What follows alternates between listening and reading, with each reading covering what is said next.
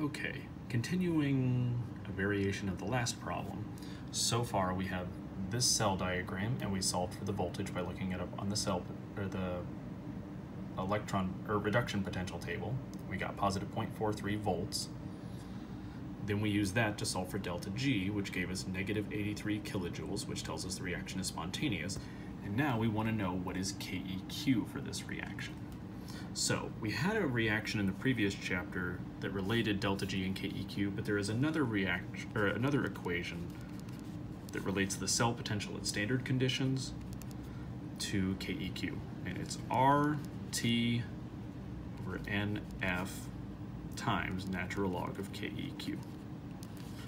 Okay, well, we have cell potential. R is 8.314 joules per mole Kelvin. T is the temperature in Kelvin, and we want to know this at 325. N is the number of moles of electrons, which was 2, same N as the previous problem. And F is Faraday's constant, which is the same as the previous problem. So essentially we're just rearranging this for KEQ. We can't get rid of this natural log until we get rid of all this stuff. So I guess showing my work, we're going to multiply N and F on both sides.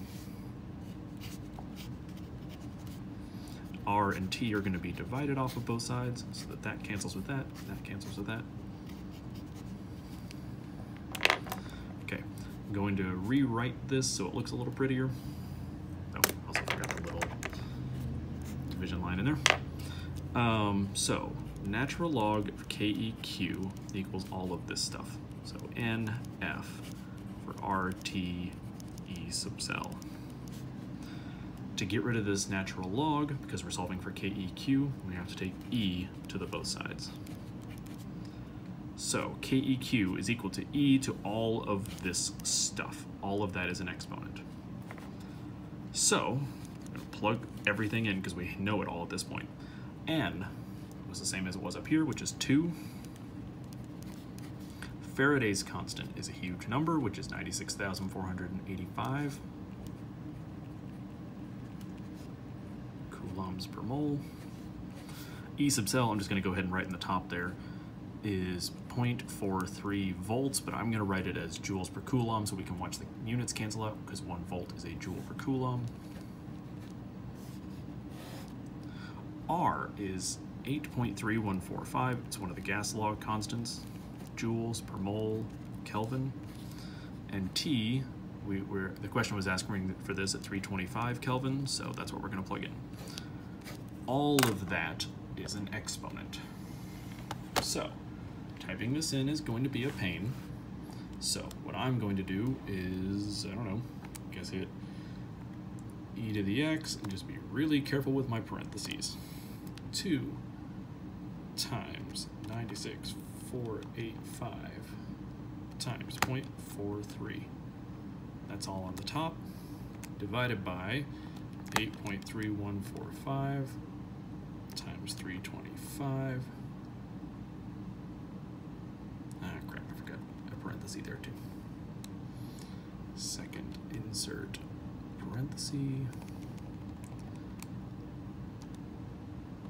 So I've got essentially all of these things in one set of parentheses on the top multiplied together.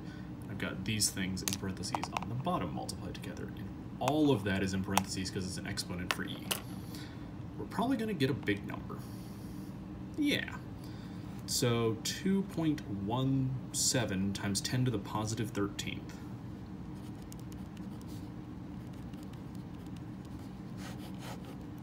So let's see if all this makes sense. We have a positive voltage, which means if we hook this all up, the battery should run and generate electricity.